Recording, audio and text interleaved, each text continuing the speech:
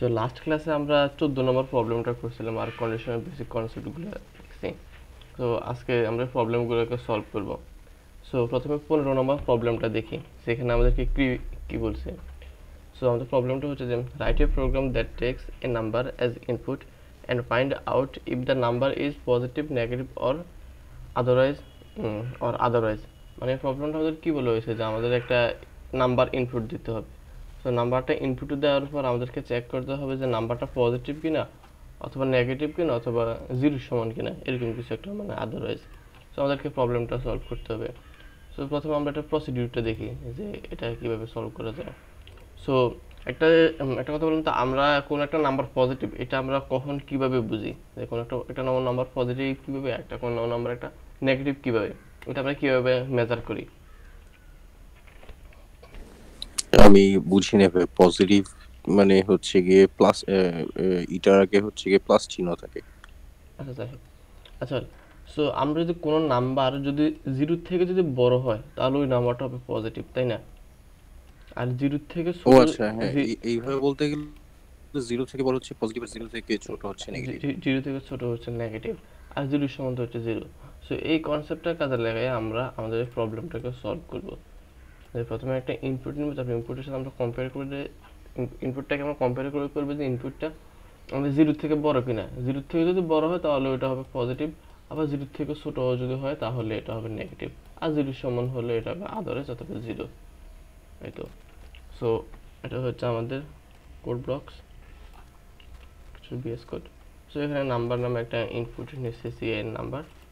তারপরে এখানে একটা কন্ডিশন চেক করবে, ইফ NUM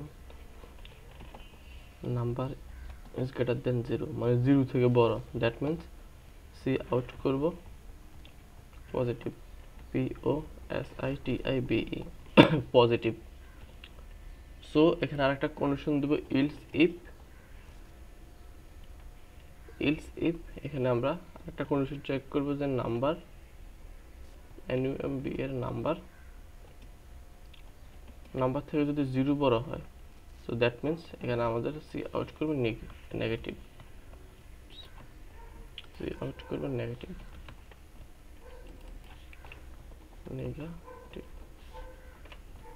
আদারওয়াইজ আমাদের নাম্বারটা হবে জিরো।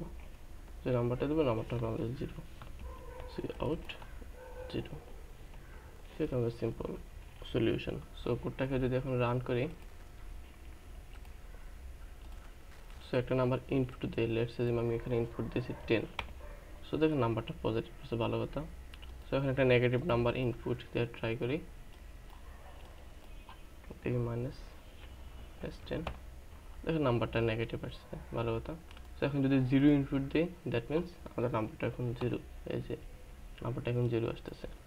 সো এই তো, এটা হচ্ছে আমাদের এই প্রবলেমের সলিউশন, যে নাম্বারটা যে পজিটিভ নেগেটিভ কিনা। আচ্ছা ওয়েল, সেটাকে আমি কমিট করে রাখি, git add git commit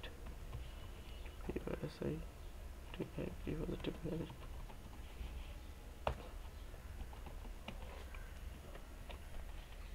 আচ্ছা ওয়েল, সো এখন পরবর্তী প্রবলেমটা সলভ করি। সো পরবর্তী প্রবলেমটা হচ্ছে যে input A number by keyboard, check this years lip year or not. মানে আমাদেরকে একটা নাম্বার নেক্সট একটা ইয়ার ইনপুট নিতে হবে ইউজারের কিবোর্ড দিয়ে। সো তারপর আমাদেরকে চেক করতে হবে যে আমাদের এই ইয়ারটা লিপ ইয়ার কিনা। সো লিপ ইয়ার কিনা একটা ইয়ার, এটার জন্য আমাদের কি কি কন্ডিশন ফলো করতে হয় এটাকে আমরা যদি দেখি। লিপ ইয়ার কন্ডিশন আমরা যদি দেখি যে আমাদের একটা লিপ ইয়ার যদি হয় যে আমাদের একটা ইয়ার, সেটা 4 দ্বারা ভাগ যেতে হবে, এবং ওই নাম্বারটা 100 দ্বারা ভাগ যেতে হবে, এবং ওই নাম্বারটা 400 দ্বারা ভাগ যেতে হবে। একটা নাম্বারকে যদি আমরা 4 দ্বারা ভাগ করি এবং ওই নাম্বারটা যদি 100 দ্বারা ভাগ না যায়, এবং ওই নাম্বারটাকে যদি আবার 400 দ্বারা ভাগ যায়, তাহলে ওই নাম্বারটা হবে লিপ ইয়ার। সো এটা হচ্ছে আমাদের লিপ ইয়ার হওয়া, একটা ইয়ার লিপ ইয়ার হওয়ার কন্ডিশন। সো আমরা যদি এভাবে দেখি, যেমন একটা নাম্বার নেই 2004। সো এই নাম্বারটা আমাদের 4 দ্বারা মানে ভাগ যায়, 4 দ্বারা ভাগ করে শূন্য হয় যদি আমরা 4 দ্বারা ভাগ করি, এবং নাম্বারটাকে যদি আমরা 400 দ্বারা ভাগ করি, তাহলে এটার বাক্সের শূন্য হবে। দেখি 2004 তো মানে লিপ ইয়ার, দেখি 2004 ভাগ 400, 2004 তো লিপ ইয়ার না, দেখি লিপ ইয়ার ইয়ার লিপ ইয়ার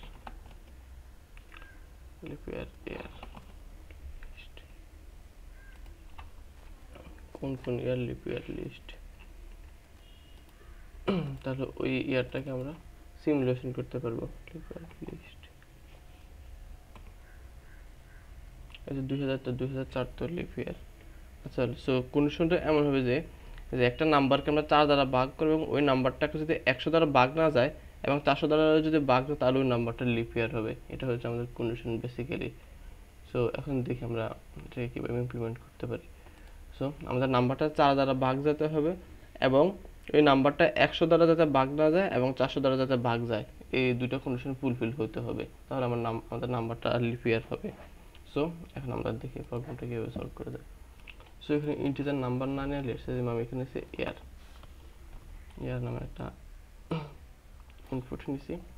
তারপর এখানে একটা কন্ডিশন চেক করবো, ইফ, যে ইফের ভিতরে আমাদের সমস্ত কন্ডিশন চেক করতে হবে। ইফ ইয়ার মড 4 যদি 4 দ্বারা ভাগ করে ভাগফল যদি শূন্য হয় এবং তার ইয়ার মড 100 নট ইকুয়াল শূন্য, যে আমরা যেভাবে ফর্মুলাতে দেখছি ফর্মুলা তো অ্যাকচুয়ালি কন্ডিশন, অথবা আমাদের ইয়ার মড 400 সরি 500 না 400 যদি ভাগফল যদি শূন্য হয় তাহলে আমাদের ইয়ারটা হবে লিপ ইয়ার।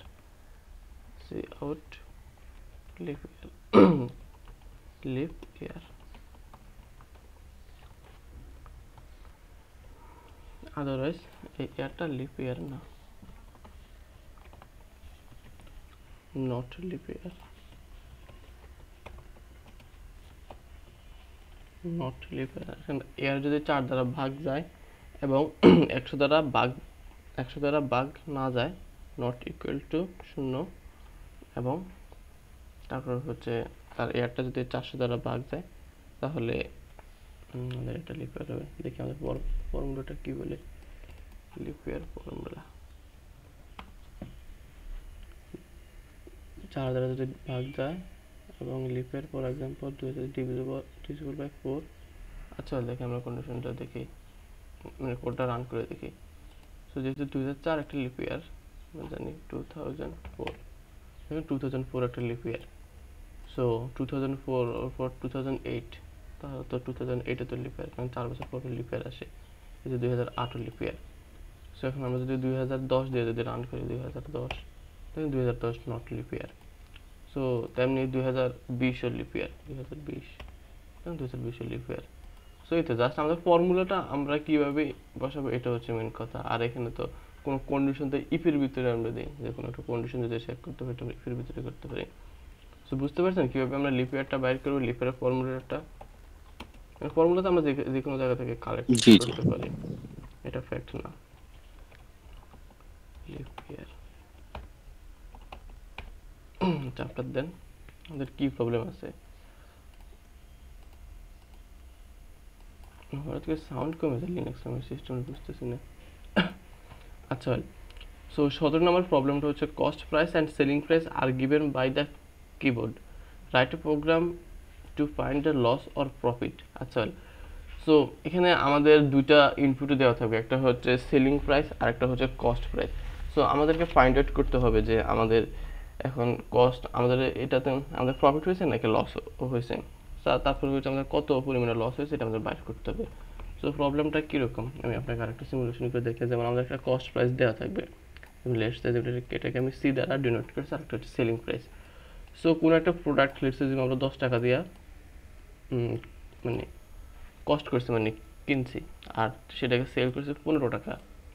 সো এই সিচুয়েশনে আমাদের কি হবে, প্রফিট না? ডেফিনেটলি যে আমাদের কস্ট প্রাইস হচ্ছে 10 আর সেলিং প্রাইস হচ্ছে 15। সো এই ক্ষেত্রে আমাদের কি হবে, ডেফিনেটলি প্রফিট, তাই না? আমরা 10 টাকা দিয়ে কিনছি, 15 টাকা বিক্রি করছি, সো এই ক্ষেত্রে আমাদের হবে প্রফিট। সো প্রফিট কত হবে? 5 টাকা। কারণ আমরা 15 থেকে 10 বিয়োগ যদি দিই তাহলে হবে 5 টাকা প্রফিট। সো আরেকটা সিচুয়েশন দেখি যে আমাদের কস্ট প্রাইস লেটস এজিউম 10 টাকা আর সেলিং প্রাইস হচ্ছে 5 টাকা। সো এই সিনারিওতে আমাদের রেজাল্ট কি হতে পারে? এই সিনারিওতে ডেফিনেটলি আমাদের রেজাল্ট হবে লস, এবং লস কত হবে? লস হবে 5। সো আমরা লস 5টা কীভাবে বাইর করতে চাইলে এটা তো লস, এটা আমরা কীভাবে বুঝতেছি? সো আমরা এখানে বুঝতেছি কস্ট প্রাইস থেকে সেলিং প্রাইসের মধ্যে একটা কম্পেয়ার করে দেখতেছি যে আমাদের কস্ট প্রাইস যদি সেলিং প্রাইস থেকে যদি বড় হয়, কস্ট প্রাইস যদি সেলিং প্রাইস থেকে বড় হয় তাহলে আমাদের লস হবে। আবার কস্ট প্রাইস থেকে যদি সেলিং প্রাইস বড় হয় তাহলে আমাদের প্রফিট হবে। কস্ট থেকে যদি সেলিং বড় হয় তাহলে প্রফিট হবে, আবার সেল থেকে যদি কস্ট বড় হয় তাহলে আমাদের লস হবে। আমি মনে হয় প্রথমে একটু উল্টো বলছি। তো বেসিক্যালি আমরা কস্ট থেকে যদি সেল বড় হয় দ্যাট মিনস আমাদের প্রফিট। তারপর আমরা সেল প্রাইস থেকে কস্ট প্রাইস যদি বিয়োগ দিই তাহলে আমাদের কত প্রফিট হচ্ছে সেটাকে বাইর করতে পারবো। সো এটার ভাইস ভার্সা, আমরা কস্ট থেকে যদি সেলিং প্রাইস যদি কম হয় তাহলে আমাদের লস হবে, তারপর কস্ট থেকে সেলিং প্রাইস বিয়োগ দিলে আমাদের লসটা চলে আসবে। এটা হচ্ছে কথা, বুঝতে পারছেন সিমুলেশনটা কিভাবে হবে? সো এটা আপনি সলভ করতে পারবেন? এটার জন্য এটাকে আপনার জন্য টাস্ক দিয়ে দিব নাকি সলভ করে দেবো? কারণ আমি তো আপনাকে সিমুলেশনটা করে দিয়েছি। এটা থাকুক ভাই, এটা আমি চেষ্টা করবো না। আচ্ছা, এটা আপনি চেষ্টা করেন, কারণ আমি তো আপনাকে সিমুলেশনটা বলে দিয়েছি। এখন জাস্ট আপনি নিজের মতো করে অ্যালগরিদম সাজাবেন, তারপর হচ্ছে কোডিং করবেন। আচ্ছা, সো নেক্সট প্রবলেমটা দেখি। সো এখানে আমাদেরকে বলা হয়েছে 18 নম্বর প্রবলেম যে write a program that to find out the letter grade of an input mark. আচ্ছা ওয়েল, সো এখানে আমাদের গ্রেড পলিসির একটা প্রবলেম যে আমাদের একটা ইনপুট ফিল্ড দেওয়া, সরি আমাদের একটা মার্ক দেওয়া থাকবে, তারপর ওই মার্কটা কীরকম গ্রেড ওটা আমাদেরকে বের করতে হবে। যেমন আমাদের মার্কটা কীরকম, যেমন আমাদের 100 মার্কটা যদি 80 থেকে 100-এর ভিতরে হয় তাহলে হবে আমাদের এই মার্কটা হবে A+। তারপর 75 থেকে যদি 79 পর্যন্ত হয় তাহলে হবে সেটা গ্রেড হবে A, আমাদের ভার্সিটি সিস্টেমের মতো। তারপর 70 থেকে 74-এর মধ্যে যদি হয় তাহলে সেটা হবে A-। তারপর 65 থেকে যদি 69-এর ভিতরে হয় তাহলে সেটা হবে B+, মানে B পজিটিভ। তারপর যে 60 থেকে 66-এর ভিতরে হলে সেটা হবে B, এরকম আর কি। তারপর এখন এটাকে আমরা কীভাবে সলভ করতে পারি? সো মানে এটা হচ্ছে আমাদের একটা ডাটা দেওয়া আছে, মানে কন্ডিশনের সেট দেওয়া আছে। এই কন্ডিশনের সেটটা আমরা অ্যাপ্লাই করে আমরা প্রবলেমটাকে সলভ করব। সো এখন আমরা কন্ডিশনটাকে প্রথমে সাজাই যে আমরা এটা কীভাবে হইতে পারে। সো লেটস এজিউম আমাদের ইউজার ইনপুট এটা হচ্ছে মার্কস M।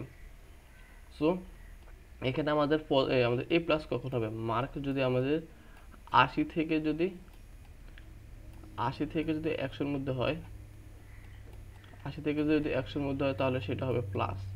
মানে আমাদের মার্ক যদি এই ইন্টারভালের মধ্যে হয়, 80 থেকে 100-এর ইন্টারভালের মধ্যে যদি হয় তাহলে সেটা হবে আমাদের প্লাস। 80 এবং 100-এর ইন্টারভালে সেটা হবে প্লাস। তারপর মার্ক যদি আমাদের, আচ্ছা আমি লিভ ডট ওপেন কীভাবে, টাইপটা হচ্ছে না, টাইপ করা যাচ্ছে না ভালো মতো। আচ্ছা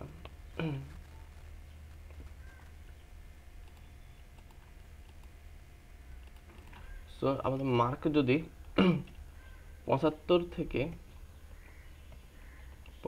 থেকে যদি 79-এর মধ্যে হয়, 79, তাহলে আমাদের গ্রেড হবে A। সো তারপর আমাদের মার্ক যদি, পরের কন্ডিশনটা কি, 70 থেকে 74 হলে A-। 70 থেকে 74-এর মধ্যে যদি হয় তাহলে হবে A-। তারপর হচ্ছে আমাদের মার্ক যদি 70 থেকে 74, তারপর 65 থেকে 69-এর মধ্যে যদি হয় তাহলে হবে B+। 65 থেকে যদি 69-এর মধ্যে হয় তাহলে সেটা হবে B+। সো তেমনি বোল্ড হলো কেন? সো ওই কন্ডিশনগুলোকে নিয়ে আসে 70, তারপর হচ্ছে 60, 66। মার্ক যদি 60 থেকে 66-এর মধ্যে হয়, 66, তাহলে সেটা হবে B-। সো এরকম আমাদের কন্ডিশন সেটগুলো দেওয়া আছে। তারপর আলটিমেটলি মার্ক যদি আমাদের, আমি আর এগুলো লিখলাম না, এগুলো তো সেমই। সো আমাদের মার্ক যদি 0 থেকে 39-এর মধ্যে হয় তাহলে সেটাকে আমরা ফেল বলে কনসিডার করব। সো এখানে আমরা কি বুঝতে পারতেছি, এখানে আমাদের অনেকগুলা কন্ডিশন চেক করতে হবে। সো অনেকগুলো কন্ডিশন আমরা কীভাবে চেক করতে পারি, ইফ ইলস দেয়া, মানে মাল্টিপল ইফ ইলস এর এক্সাম্পল আর কি। সো আমাদের প্রসিডিউরটা হবে যে আমরা প্রথমে ইউজার থেকে একটা ইনপুট নেব, অথবা ইনপুটটা হবে মার্কস, তারপর ওই মার্কসটা আমরা এভাবে বিভিন্ন কন্ডিশন দেওয়ার ট্রাই করব। এখানে অনেক ধরনের কন্ডিশন হতে পারে। সো দেখি প্রবলেমটা কীভাবে সলভ করতে পারি। আচ্ছা, সো এখানে ইন্টিজার এর হবে না, এখানে ইন্টিজার মার্কস দেয়, এখানে আর কেএস মার্কস। সো আমরা প্রবলেমটা চাইলে ইফ ইলস দিয়েও করতে পারতাম, আবার চাইলে সুইচ কেস দিয়েও করতে পারতাম। তো আপনি ইফ ইলস দিয়ে আমি করি, আপনি সুইচ কেস দিয়ে ট্রাই করে। সো ইউজার থেকে একটা মার্কস ইনপুট নিচ্ছে, এখন আমরা কন্ডিশনগুলো দেই যেমন ইফ মার্কস MARKS মার্কস যদি 80 এর সমান অথবা যদি বড় হয়, এবং মার্কস যদি 100 এর ছোট অথবা সমান হয়, তাহলে আমরা এই মার্কসটাকে কি করব, A প্লাস মানে প্রিন্ট করব, রেজাল্ট হবে A প্লাস। এখানে জাস্ট যেভাবে যে কন্ডিশন দেওয়া আছে আমরা জাস্ট কন্ডিশনটা কোডিংয়ে লিখতেছি যে মার্কস যদি 80 এর সমান অথবা বড় হয়, এবং মার্কস যদি 100 এর ছোট হয়, 100 ছোট অথবা সমান হয়, তাহলে সেটাকে আমরা A প্লাস বলবো, এই যে এই কন্ডিশন যেটা আর কি। সো সেম, তারপর পরবর্তীতে আমাদের আরেকটা কন্ডিশন চেক করতে হবে, ইলস ইফ MARKS মার্কস যদি আমাদের 75 এর সমান অথবা বড় হয়, 75 এর সমান অথবা বড় হয়, এবং মার্কস যদি আমাদের 69 এর ছোট অথবা সমান হয়, তাহলে আমরা সেটাকে প্রিন্ট আউট করব A minus, sorry A minus না A, যে আমাদের 75 থেকে 79 পর্যন্ত যে রেঞ্জে থাকবে ওই রেঞ্জে সেটা হবে আমাদের A, যেমন 75 হতে পারে, 76 হতে পারে, এবং 77 অথবা 78 79। সো এরকম আর কি। সো এটাকে আমাদেরকে মাল্টিপল টাইম কপি পেস্ট করতে হবে, আমাদের প্রত্যেকটা কন্ডিশনের জন্য চেক করতে হবে। সো আমি একটাকে কপি করলাম, বাকি ভ্যালুগুলো বসাই, যেমন এরপরে আসবে আমাদের A মাইনাস। সো A মাইনাসের কন্ডিশনটা কি, সো A মাইনাসের কন্ডিশনটা হচ্ছে আমাদের মার্কস যদি 70 থেকে যদি বড় হয়, এবং মার্কস যদি আমাদের 74 পর্যন্ত হয়, 70 থেকে 74 হলে আমাদের মার্কস সেটা হবে A, 70 থেকে 74 হলে সেটা হবে A না, সরি A মাইনাস, এত পুরো ঠিক আছে। তারপর একটা হচ্ছে আমাদের রেজাল্ট হচ্ছে A প্লাসের পরে আসতেছে আমাদের কি B plus, sorry A plus না, A মাইনাসের পরে আসতেছে B plus. So A minus B plus, B plus. So B plus কখন হচ্ছে, সো B প্লাসের আমাদের ইন্টারভালটা হচ্ছে যে 65 থেকে যদি 69 পর্যন্ত হয়, তাহলে সেটা হবে আমাদের B প্লাস। সো দেখি যে মার্ক যদি 65 সমান অথবা বড় হয়, এবং 69 এর সমান অথবা ছোট হয়, তাহলে সেই গ্রেডটা হবে আমাদের B প্লাস। আচ্ছা, সো B প্লাসের পর আমাদের আসতেছে কি B মাইনাস। সো B মাইনাসের রেঞ্জ কত, 60 থেকে 66।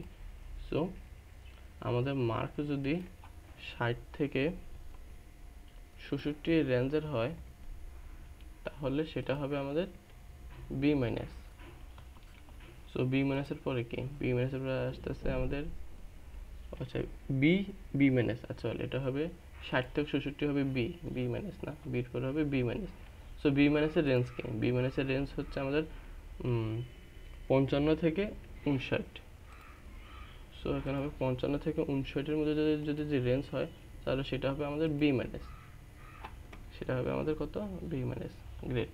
তারপর আমাদের আর কয়টা আছে রেঞ্জ, B মাইনাস গেছে, তারপর হচ্ছে C, তারপরে হচ্ছে C plus, sorry C plus D F, তাহলে আমাদের আর 4টা, তাহলে আমাদেরকে আরও 4বার কপি করতে হবে, যা 4বারের কন্ডিশনটাকে চেক করতে হবে। সেটা মতো 1 2 3 4। আচ্ছা, B মাইনাসের পরে আসতেছে আমাদের, B মাইনাসের পরে আসতেছে C প্লাস। তো C প্লাসের রেঞ্জ হচ্ছে 40 থেকে 54 পর্যন্ত। C প্লাস B মাইনাস 40 ছিল না, 50 থেকে 54-এর মধ্যে হচ্ছে C প্লাস।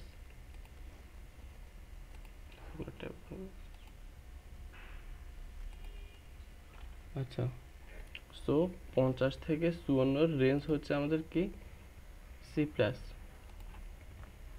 সি প্লাস, তারপর হচ্ছে কন্ডিশনটা কি 45 থেকে 49 পর্যন্ত সি, 45 থেকে 49 পর্যন্ত হচ্ছে আমাদের সি, সি গ্রেড হবে সি। তারপরে আমাদের কি আছে 40 থেকে 40 আছে ডি, 40 থেকে 40, 40 থেকে বড় এবং যদি 45টা গেল কি, এটা তো এটা হবে 55, সরি 45, 40 থেকে 44-এর মধ্যে হবে আমাদের ডি গ্রেড, ডি গ্রেড, আর বাকিটা হবে আমাদের এফ। এখন আমরা কন্ডিশন দিতে পারি মার্ক যদি 0 এর সমান অথবা যদি 39-এর সমান হয় ছোট বড়, তাহলে সেটা হবে আমাদের এফ গ্রেড। সো এই তো এগুলো হচ্ছে আমাদের এই কন্ডিশনের সেটগুলোকে আমরা কোডিংয়ে ইমপ্লিমেন্ট করছি। জাস্ট এখানে ইফ এলস দিই। সো আমাদের ভার্সিটিতে যে গ্রেডিং সিস্টেম আছে তাদের বিহাইন্ড দ্য সিনে কোড এভাবে তারা ইমপ্লিমেন্ট করছে, এটা এবার তারা কোন ল্যাঙ্গুয়েজে ইমপ্লিমেন্ট করছে সেটা তারা বলতে পারি না। সো কনসেপ্টটা কনসেপ্ট সেম থাকবে, বাট ল্যাঙ্গুয়েজ বিভিন্ন ধরনের হইতে পারে। সো এখন আমরা কোডটা যদি রান করি দেখি, আমি যদি এখানে ইনপুট দিই যেমন 85, ডেফিনেটলি প্লাস 85 আসতেছে এ প্লাস। সো এভাবে আমরা কয়েকটা ইনপুট দিয়ে টেস্ট করি। যেমন আমি যদি দিই 35, আমাদের অ্যাপ গ্রেড কাজ করতেছে। তারপর আমি যদি দিই 59, সো বি মাইনাস, দেখি আমাদের কন্ডিশনের মতো কাজ করছে কিনা। যে 50 আমাদের আসছে কি বি মাইনাস, বি মাইনাস, এই যে আমরা আমাদের 55 থেকে 59 পর্যন্ত আমাদের গ্রেডটা হচ্ছে বি মাইনাস, এভাবে রেঞ্জের মধ্যে কাজ করতেছে। সো এটা এভাবে কাজ করবে, যে আমরা যেভাবে কোড ইমপ্লিমেন্ট করছি কোড এভাবে কাজ করবে। সো বুঝতে পারছেন এই প্রবলেমটা কিভাবে সলভ করছি ইকুয়ালস দেয়া।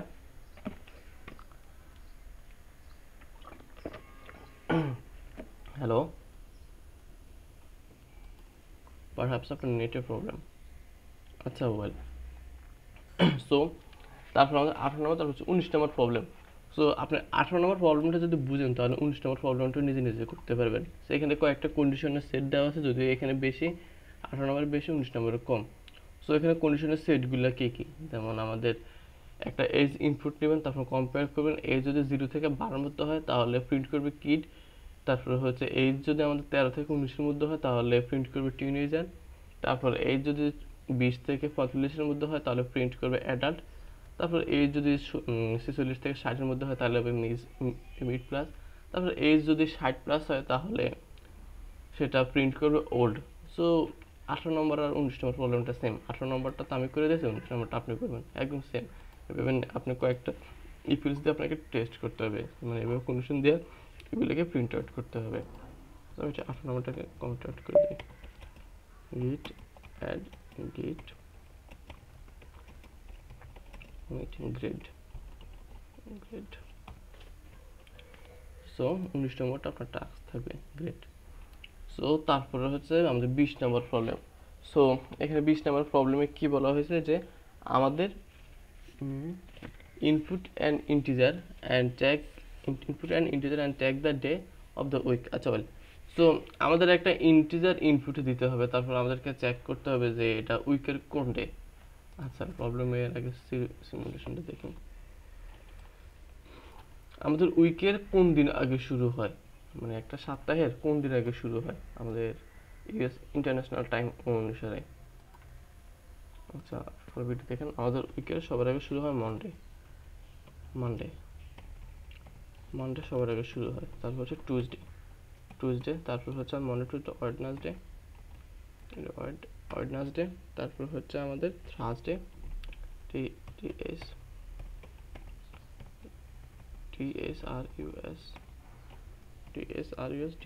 থার্সডে, থার্সডে, তারপর হচ্ছে ফ্রাইডে,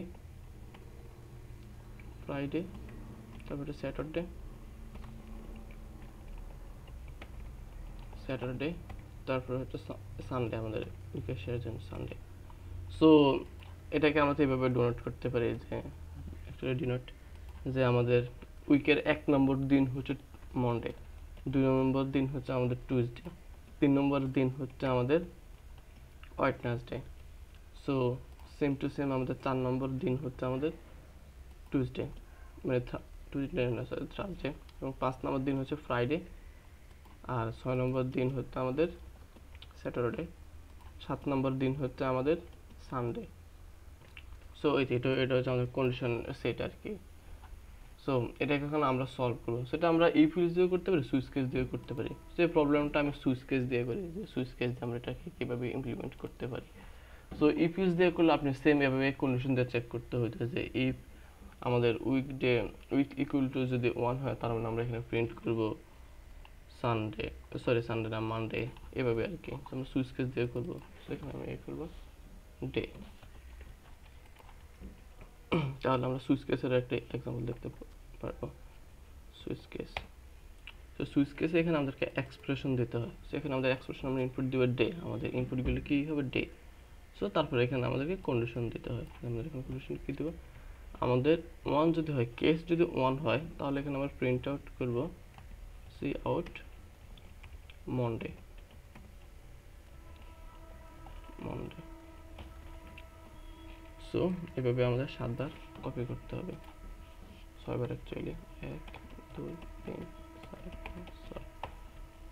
সো কেস যদি 2 হয়, সরি কেস এখানে কেস যদি 2 হয়, তাহলে হবে মন্ডের পরে আসতে আসতে টুইসডে, টুইসডে। আবার কেস যদি 3 হয়, হবে ওয়েডনেসডে, WEDNESDE, ওয়েডনেসডে। কেস যদি 4 হয়, তাহলে হবে থার্সডে, THRUSDAY,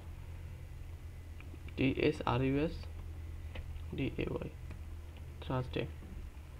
আবার কেস যদি 5 হয়, দ্যাট মিনস ফ্রাইডে, FRIDE। এগুলো তো মুখস্থ কোনো কথা না, এগুলো তো একটা সিস্টেম অনুসারে আসতেছে। এই যে আমরা সিমুলেশন দেখছি, থার্সডে। আবার কেস যদি 6 হয়, তাহলে হবে স্যাটারডে, SATURDAY, স্যাটারডে। কেস যদি 7 হয়, তাহলে কি হবে সানডে। আর ইউজার যদি লেটস আমাদের উল্টাপাল্টা কোনো উইকডে ইনপুট দেয়, তাহলে সেটাকে কাজ করলে আমাদের ডিফল্ট ব্লকটা কাজ করবে। যে যেমন ইউজার ইনপুট দিয়েছে 9, অথবা 9 নামে আমাদের কোনো উইকডে নেই, সেখানে আমরা প্রিন্ট করি invalid input, invalid input. Definitely এখানে স্টেটমেন্টের শেষে সেমিকোলন দিতে হবে। আচ্ছা, সো এখন প্রবলেমটাকে যদি রান করি, 1 নাম্বার আসতেছে মানডে। এই যে আমাদের মানডে থেকে আমাদের ডে শুরু হয়। সো আমি যদি 5 নাম্বার দিই, 5 নাম্বার ডেফিনেটলি ফ্রাইডে আসতেছে, ভালো কথা। সো এখন যদি আমি 10 দিই, উইক ডে যদি 10 দিই, সো এখানে ইনভ্যালিড ইনপুট, কারণ আমাদের ইনপুট হতে হবে 1 থেকে 7-এর মধ্যে, কারণ আমাদের সপ্তাহে 7 দিন। এই তো। সো আমরা দেখলাম প্রবলেমটা কীভাবে আমরা সুইচ কেস দিয়ে করছি। আমরা চাইলে এটাকে দিয়ে করতে পারতাম, কী বলে এটাকে ইফিলস দিয়ে করতে পারতাম। সো এক একটা প্রবলেম এক একটা দিয়ে সলভ করে, যাতে আপনি সবগুলা সিস্টেমে বুঝতে পারেন। আচ্ছা, ওয়েল, সো তারপরে প্রবলেমটা হচ্ছে যে আমাদের 21 নম্বর, যে any small alphabet is input through the keyboard, তারপর write a programme to find out weather is it A Baul or consonant. যে একটা নাম্বার আমাদেরকে ইনপুট নিতে হবে, সরি একটা নাম্বার একটা ক্যারেক্টার, তারপর আমাদেরকে ফাইন্ড আউট করতে হবে যে এই কনসোনেন্ট অথবা এই ক্যারেক্টারটা আমাদের বাউল অথবা কনসোনেন্ট কিনা। যাই হোক, সো প্রবলেমটা যাওয়ার আগে আগের প্রবলেম নিয়ে কোনো কোশ্চেন আছে কিনা? ভাই কি লাইনে আছেন? আচ্ছা, যাই হোক, তাহলে এই প্রবলেমটা করি। এনি স্মল অ্যালফাবেট, আচ্ছা এটা কি করি। সো এখানে আমাদেরকে অন্য ধরনের ডাটা টাইপ নিয়ে কাজ করতে হবে, সেটা হচ্ছে ক্যারেক্টার। বিকজ আমরা তো ক্যারেক্টার তো আর ইন্টিজার ডাটা টাইপ দিয়ে নিতে পারি না, কোনো ABCD এগুলো আর কি, অ্যাকচুয়ালি অ্যালফাবেট। সো সেটাই করি। সো এটাকে কেটে দেই, এটা সুইচ কেস দিয়ে করতে পারতাম, যে সময় যেটা ভালো লাগে। এটা তো এটা ধরাবান্ধা নিয়ম নেই। যেমন এখানে দিয়েছি যে ক্যারেক্টার CH, এটা ক্যারেক্টার ইউজার থেকে ইনপুট নেব, তারপর আমি এখানে মাল্টিপল কন্ডিশন চেক করব, যে ইফ যে সিএসটা আসতেছে ইউজার থেকে, যদি CS ইকুয়াল টু যদি A হয়, আমরা কোনো স্ট্রিংকে A ছোটো হাতের ভাবে লিখতে পারি, অথবা আমরা জানি আমাদের বাউলগুলো কি কি আছে, যেমন ইউজার, এখানে আগে সিমুলেশনটা দেখি যে আমাদের ইউজার একটা ক্যারেক্টার ইনপুট দিবে, যেমন সেটা এ হইতে পারে অথবা বিও হইতে পারে, অথবা আমাদের যে 26টা অ্যালফাবেট আছে ওই 26টা অ্যালফাবেটের অনুসারে। সো আমাদের বাউল কি আছে, আমাদের বাউল আসতেছে এ, ই, আই, ও, ইউ। সো আমাদেরকে একটা কন্ডিশন চেক করতে হবে যে প্রথমে যে আমাদের যে ইউজার যে ইনপুটে দিতেছে যে ক্যারেক্টার, এই ক্যারেক্টারটা আমাদের এই 5টা লেটারের মধ্যে আছে কিনা। 5টা লেটারের মধ্যে যদি থাকে তাহলে আমরা প্রিন্ট আউট করবো যে ভাউল, আদারওয়াইজ প্রিন্ট আউট করবো কনসোনেন্ট। ঠিক আছে, সিম্পল। সো আমরা একটা কন্ডিশনে সমস্ত কিছু করবো আর কি। সো এতে আমাদের ক্যারেক্টার যদি এ হয় অথবা সিএইচ যদি ই হয়, এ, তারপর আবার যদি আবার সিএইচ যদি, এখানে তো অর অপশন দিতে হবে, আবার সিএইচ যদি আমাদের এ আই হয়, অথবা আমাদের ক্যারেক্টারটা যদি এই আই পরে ও হয়, অথবা আমাদের ক্যারেক্টারটা যদি ইউ হয়, তাহলে আমরা প্রিন্ট আউট করব ভাওয়াল, কারণ আমাদের ভাওয়ালগুলো হয় এ, ই, আই, ও, ইউ, এই 5টা। সো আমরা প্রিন্ট আউট করব ভাওয়াল, বি, ও, ডব্লিউ, ই, এল, ভাওয়াল। সো আদারওয়াইজ আমরা প্রিন্ট করব কনসোনেন্ট, কারণ এই 5টা ব্যতীত যা আছে সবগুলো কনসোনেন্ট। সি, ও, এন, এস, ও, এন, এ, এন, টি, কনসোনেন্ট। সি, ও, এন, এস, ও, এন, এ, এন, টি, কনসোনেন্ট। সো এটাকে রান করি। সো আমি এখানে ইনপুট দেই, এ দিচ্ছি, যেমন এ হচ্ছে বাউল, ভালো কথা। সো আমি যদি এখন জেড দিই, দেখেন জেড হচ্ছে কনসোনেন্ট। সো আমি আরেকটা বাউল ইনপুট দেই, যেমন ও দিই, ও একটা বাউল। এতে আমাদের প্রোগ্রাম কাজ করতেছে, আমরা কন্ডিশন যেভাবে দেবো আমাদের কোড এভাবে কাজ করবে। সো প্রবলেম করার আগে এভাবে সিমুলেশন করে নেবেন যে আমাদের প্রবলেমটা কীরকম হতে পারে, কী বলছে। সো তাই আমি কমেন্ট করে রাখি, git add git commit, তারপর হচ্ছে vowel consonant, B vowel, C one S one N T, clear. গিটে push করে দেখুন, গিট পুশ, যাই পুশ নিয়ে নিচ্ছে, আচ্ছা যাই। সো আজকে তাহলে প্রবলেম এতটুকুই থাকে, 21 নম্বর প্রবলেম পর্যন্ত। কারণ নেক্সট আমাদের আরও দুইটা যে প্রবলেমগুলো আছে 23 এবং 24, এগুলো একটু লিটল বিট ট্রিকি আছে, একটু বড় প্রবলেম। এখানে কন্ডিশনের ভিতরে আমাদের আর অনেকগুলো কন্ডিশন চেক করতে হবে। সো এখানে 22 নম্বর প্রবলেমটা আছে, সেটা নেক্সট ক্লাসে দেখাবো। 22, 23, 24, 25, এই তো।